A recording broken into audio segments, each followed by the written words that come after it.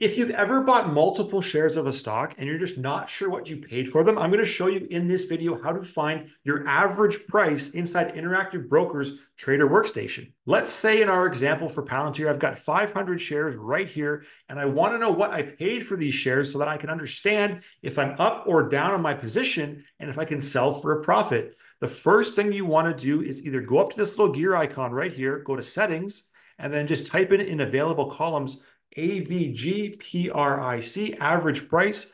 Click in here, click add, and it'll add to your market data columns that you're showing. Click OK at the bottom, and that gets you a nice average price column right there, showing me that I paid $21.67 on average per share for these 500 shares of Palantir. Now, the super sneaky way to add this column is just to hover over your position right here and click on Insert Column, go to Position P&L, and just click on Average Price. So two ways to do it for you right there. Now, we've got 500 position. We've got an average price of $21.67. We still don't know if that's up or down relative to where Palantir's stock price is right now. So instead of going into my watch list or having to look at the chart where it shows it at $22.63, I want to see it in this portfolio tab right here so I can quickly compare and get an idea if I'm up or down. So what I'm going to do is go up here to POS again, hover over that, go Insert Column, quick and easy. I'm going to go down to Prices and just put in the last right here. Click that in, and now I've got average price, I've got last, and I've got my position. So I can see I bought 500 shares of Palantir for $21.67. They're currently trading at $22.65, which matches our chart there, matter of factly. So I know I'm up in my position. I could do the mental math and figure out roughly how much profit I have on the table. But why do that when we can just add another column? So to do this, we go up and over here again and just go Insert Column. We want to go Position P&L, and we want to go down to the very bottom here and go Unrealized P&L. And a quick trick for you.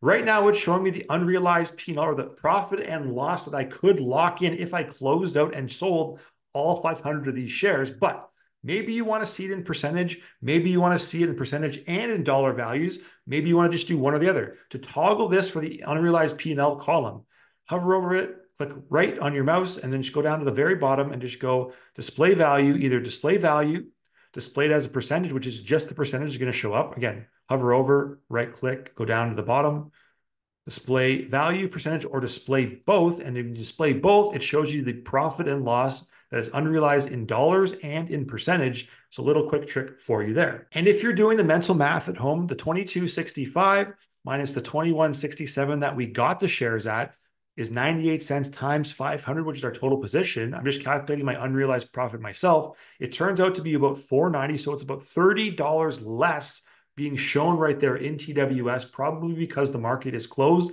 and it's not totally up to date right now. When the market opens back up, I would expect this to kind of jump up to $4.90, assuming the price of Palantir opens at $22.65. So that is how much I could make based on the average price that I bought these shares and the last price they're currently trading at. But if you want to know one more key piece of detail, which many traders do, you want to know the cost basis or how much capital it took to open up this position with 500 shares. You can again do the math yourself and go 500 times 21.67, or we can go back and add another column. You guessed it right.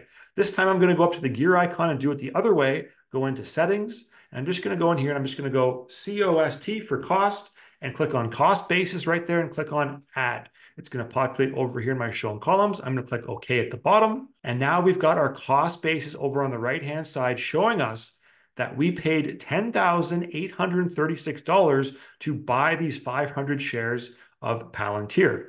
Now this would make sense. So our math here, just to double check, should be 500 times 21.67, which again is our average price column. That equals $10,835. So we're $1 off, showing the rounding right there in the cost basis. So that checks out. Now you have all the information shown that tells you exactly how much you paid for every share in this collection of 500. You know the last price, you know how much unrealized profit you have that you can lock in if you want to close out the trade. And you have your cost basis shown so you can calculate something like your return on investment and make sure that is a winning trade for you in your overall strategy for your portfolio. So you should be able to now sleep easy at night knowing that you have an average price column inside your Interactive Brokers TWS where you can find out exactly how much you paid for stock when you bought them 5 years ago, 10 years ago, 20 years ago, if you want. Thank you so much for watching this video. My name is Andrew, and I teach new investors how stock options work using the Interactive Brokers trading platform.